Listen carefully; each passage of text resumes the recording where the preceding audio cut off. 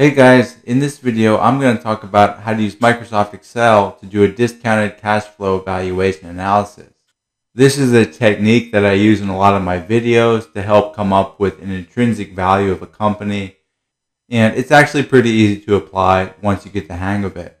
If you're new to the channel, my name is Dan. This channel is all about investing, so if you're into that kind of thing, check out my other videos by hitting that subscribe button. With that out of the way, let's get into it. Okay, so we are going to use this discounted cash flow model on Alibaba. So this is a free cash flow to equity model. If you don't know about that model, check out my video about it in the description below. But this is the basic formula. The price of any stock should be equal to the present value of all the future cash flows to equity holders that they're going to receive. Now, because we can't forecast the next 30 or 40 years for a company, that's impossible. What we often do is we use about 5 years, and then we have what's called a terminal value, or TV. That terminal value, there's different methods. I like the method where you take the cash flows you're going to generate in that year 6, and divide it by the discount rate minus some sort of stable growth rate, which I'll label G stable. Now that stable growth rate, I'm just going to say 2.5% for that, assuming the company just raises its prices to keep up with inflation. Because it's Alibaba, I'm going to use a 15% growth rate during the first 5 years because Alibaba is in a growth streak, and I think that will continue for a little while. The R, how much are we going to discount these by? I'm going to say 7%. And based on some work I did, which I won't show here in the video, but I assume their future cash flow to equity in the next year is about $15 billion. So I've put the money amounts in millions. So basically I made my Excel sheet just to fill in this formula. So okay, future cash flow to equity for next year, I'm going to refer to that cell down there. How about the year after that? Well, that should be equal to that year times 1 plus the 15% growth rate, which I'm going to refer to here as G10. So let's do G $10. All right. Now the reason I do the dollar signs around it is so that I can just drag this and fill in the rest of these cells here. That works very nicely. If I didn't put the dollar signs around it, it would not work that well. So okay, to get the present value, again, I'm just filling in this formula. So I have the numerator here. We know the denominator, so let's get the present value. I'll say equal to this cash flow divided by 1 plus the discount rate, the R. And that's in cell G9.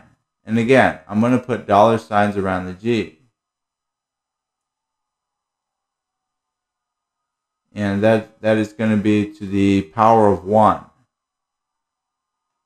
And that's actually why I labeled these, year 1, 2, 3, and so on, so that I can refer to it in my formula and I can just drag it. All right, so the next thing I want to do is just add up the future cash flows, the present value of those for the first 5 years. So say equal sum, and I will highlight these cells here. And now the terminal value, which is where most of the value of the company lies. Remember, that's going to be equal to, let's say parentheses, whatever that free cash flow to equity is in that year, divided by, remember, R minus G. G stable, that is, the stable growth rate. That's the terminal value. But if you look at the formula in blue, remember, the whole terminal value is divided by 1 plus R to the power of 6. Okay, so in my Excel here, I've got the total intrinsic value in terms of millions. So that means it's about $371 billion market cap, supposed intrinsic value there. Because they have this many shares outstanding, which I've already plugged in, I take the market cap, I divide it by the number of shares. This is the fair value of a share of Alibaba according to the model, which is far less than the actual share price. So we would say that under these assumptions, the stock is very overvalued. Now, the great thing about using Excel is that you can just change these assumptions whenever you want. So Alibaba growth rate 15%. Well, they've actually grown at about 23% over the past 5 years. So we could say, let's say 23% continues. And all the numbers change instantaneously.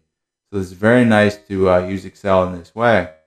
I do notice that even with those new numbers, you're still looking at a fair value per share of $185.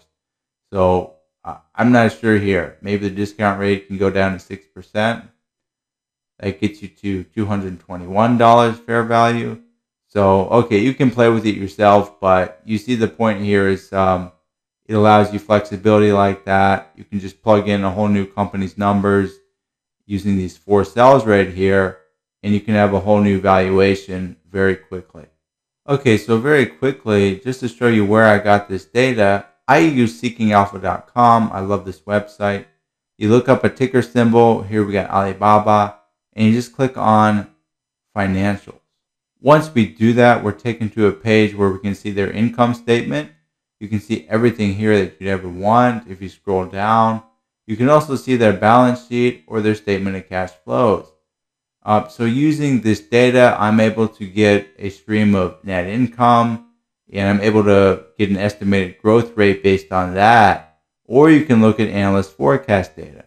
So rather than use historical data, if you want to rely on analyst forecast, here if you clicked on the growth button on Seeking Alpha, you can find things like revenue growth forward. That's what people are expecting. Earnings before income and taxes growth forward, which is actually 47%, much higher than the number I plugged in. So that may be why this stock is priced so richly right now. And you can find things like earnings per share, forward long-term growth rate, 3 to 5 years. And that's at about 21%. Okay, so finally, how do you estimate the discount rate? Well, that's a complicated process. It's very difficult to estimate with any precision. But generally speaking, you take the risk-free rate and you add to that some sort of equity premium for holding equities, because equities carry risk. Now, the amount of equity premium you want to add to that risk-free rate just depends on the volatility of the stock. And we have a measure of that called beta. If you know anything about finance, you know about beta. Beta is just a measure of how much your stock moves in relation to the stock market in general. So for Alibaba, their beta is 1.03, which is very close to just being 1. This stock, basically 1 means your stock moves in sync with the market exactly. So a beta of 1.03 means, you're very, very close to moving exactly with the market. You're not especially volatile, nor are you especially safe. Hence, I think a discount rate of about 6, maybe 7% would be reasonable. Okay guys, well I hope you found that video useful. If you want to do your own valuation in Excel, that's how you would do it. Thanks for watching. If you liked it, hit that like button. I really appreciate it.